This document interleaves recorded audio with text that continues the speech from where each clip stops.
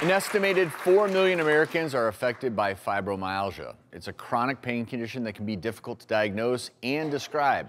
Vicky shares her story with us. My name is Vicky, and I have been living with chronic pain for over 20 years.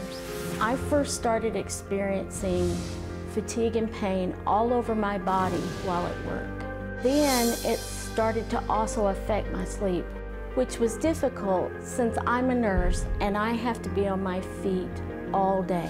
At the time, I was also raising 2 small children, and some days the pain was so bad that I would have to stay in bed all day. It took me almost a year to find out what was causing my pain. When my rheumatologist told me that I had fibromyalgia, that information was life-changing for me.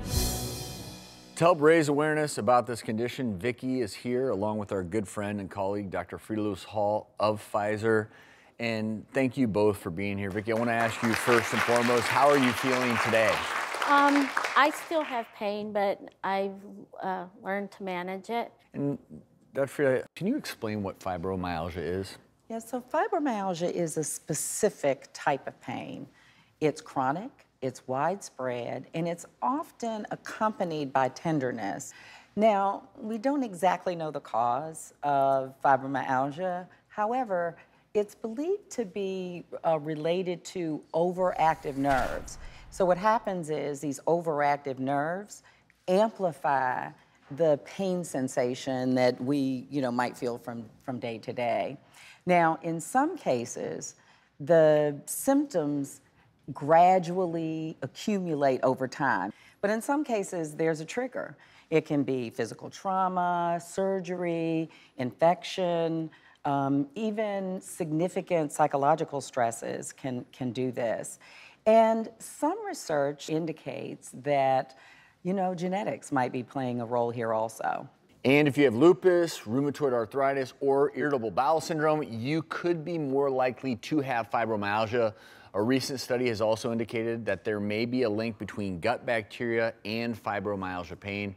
Researchers are trying to understand why there are differences in GI bacteria in people with fibromyalgia and whether changes in the gut bacteria play a role in causing fibromyalgia or whether it just indicates that you have fibromyalgia. Freda, now let's talk about what those symptoms may be. People who have fibromyalgia may experience deep muscle pain and soreness. They may also have morning stiffness and radiating pain and sensitivity to the touch. As Vicky described, you can have profound fatigue, sleep disturbances. In some cases, people have digestive issues and difficulty concentrating, which actually has a term. It's called fibrofog. Fibromyalgia can be difficult to diagnose because there isn't a specific test for it. Symptoms can mimic other conditions. Doctors often have to rule out other causes before making a diagnosis. This can take some time to do.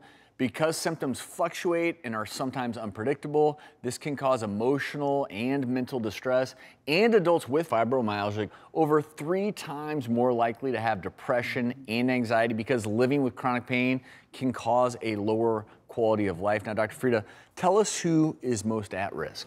This is most prevalent in women who are middle-aged. However, it can affect men, it can even affect children. Now, it's most often diagnosed between the ages of 20 and 50 years of age. Unfortunately, there is no cure for fibromyalgia. However, it can be effectively managed with a variety of treatments or with a combination of treatments that may include various changes in lifestyle, medications, and a range of different therapies. Physical activity may help manage fibromyalgia, but listen to your body and pace yourself. Talk to your doctor to find the best strategy for you. Establishing good habits and routines to improve the quality of sleep, that can also be helpful. And Vicky, you have found a way to manage your pain, and what advice do you have for anyone out there living with fibromyalgia? Well, I had an amazing doctor. I did everything that she ever asked me to do. I never refused to try something, and I was able to go back to work. I also then became a pain advocate. I started to speak for people with pain, and it's very important for people to understand that when you have pain, don't isolate yourself. Don't stay away from the world. You've got to get out there. You still have to be a part of the world so you can survive. But there is hope. You can do it. Thanks for that message. And thank you, Vicky, because there is hope, there is help. People do not have to do this alone. And for more information, you can go to gethealthystayhealthy.com.